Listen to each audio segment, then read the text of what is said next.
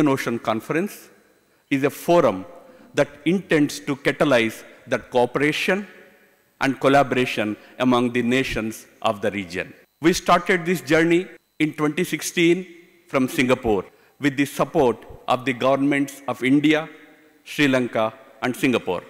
We went to Colombo in 2017, to Hanoi in Vietnam in 2018, and to Malé in Maldives in 2020.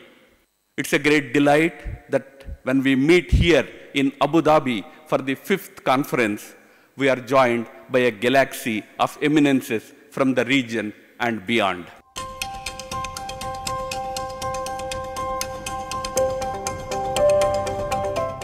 Ecology and environment in the Indian Ocean region, the impact of the COVID-19 pandemic, and the post-pandemic economic recovery and growth. Regional coordination and alignment will be required to address many critical challenges across these issues. As the pandemic has shown, adverse situations in one country can quickly have ramifications on the wider region. That is why the countries across the region and the world at large must work together to solve problems that affect nations, whether in terms of epidemics, economy, or ecology.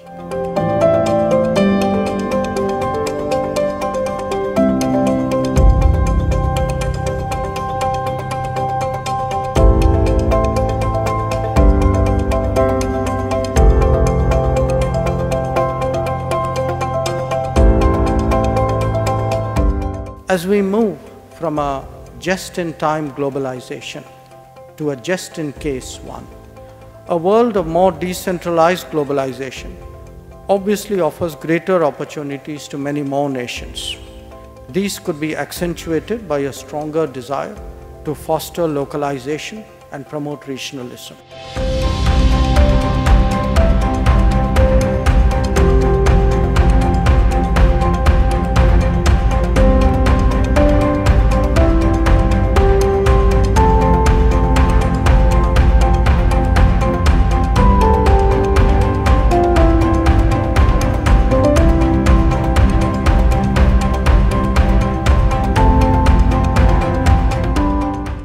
Arguably, the most large-scale challenge of our times is climate change, and it is a challenge that will impact generations at every corner of the world. We have reached a precipice, a moment of choosing, and it will take commitment by all of us as we move forward with synergistic solutions at the local, state, and global levels to create a carbon-neutral world.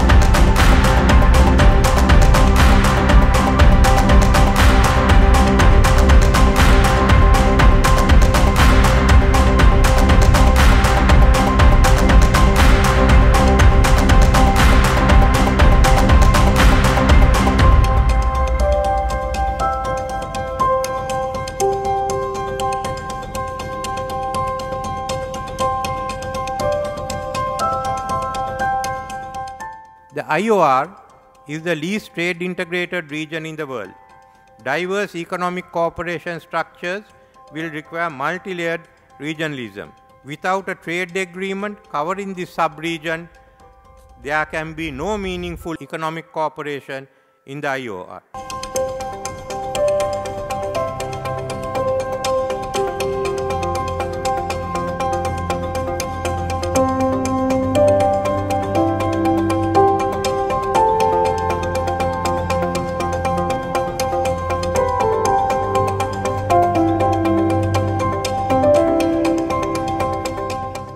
The collective strength of the countries around the Indian Ocean.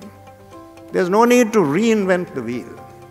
We have all had extensive experience in somewhat different contexts.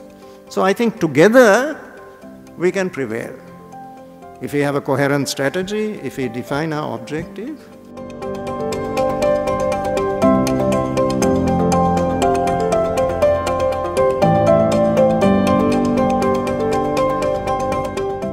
Considering how our economies and well-being are linked to the ocean, a strategic partnership between different actors around the world against climate-fueled catastrophes is urgent.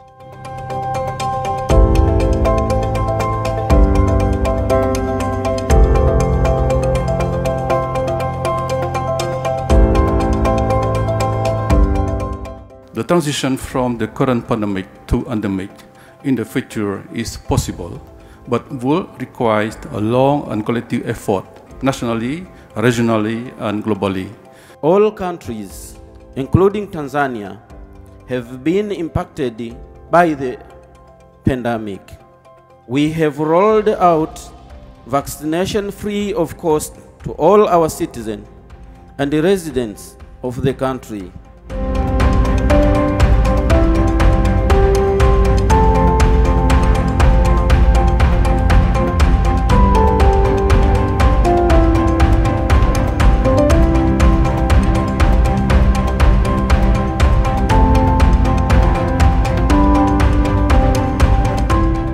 The Indian Ocean and South China Sea are deeply connected ecologically, economically, as well as politically. The 5th Indian Ocean Conference provides a valuable opportunity to share perspectives on emerging issues and explore ways and means to address these issues in an inclusive and constructive manner.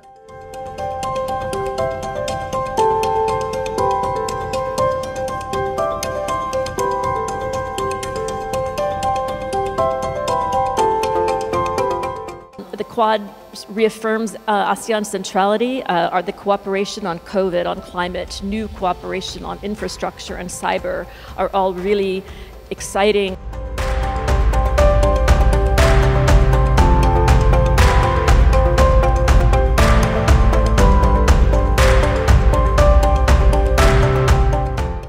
Our strongest weapon in facing this pandemic is international partnership.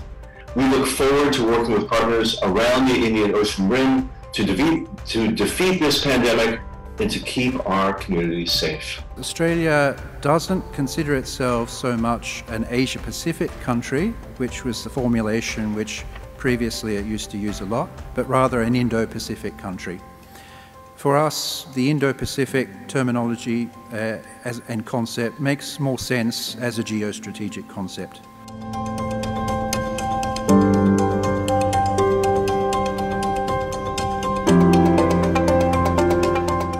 Thailand firmly believes that equitable and timely access to COVID-19 vaccines in the short term and the resumption of safe cross-border travel in the long term are the most effective strategies in mitigating the effects of COVID-19 and in achieving a sustainable economic recovery.